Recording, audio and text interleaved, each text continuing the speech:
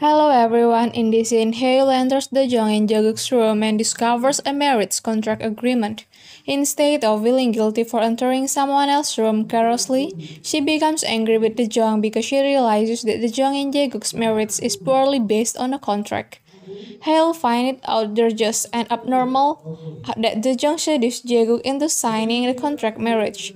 She proudly admits that she entered Jaguk's room without permission and found the marriage contract agreement, considering it to be the least important thing in the situation.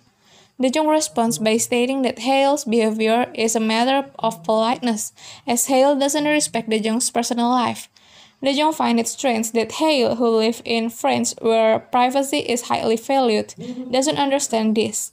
Haeil refuses to accept Dajong's explanation and almost slaps her, but Dajong manages to hold Haeil's hand.